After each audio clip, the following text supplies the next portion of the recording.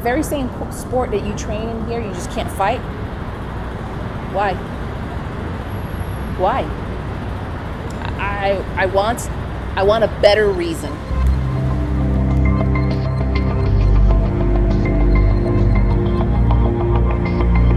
I'm adamantly opposed to mixed martial arts, and the reasons are basically threefold. One, it's a very violent sport, and it's violent for the participants, and it has a violence effect on our society.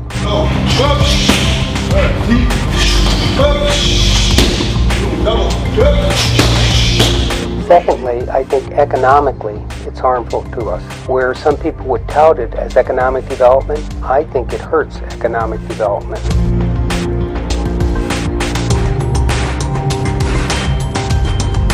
Finally, it is an activity that breeds violence, so I'm very opposed to it.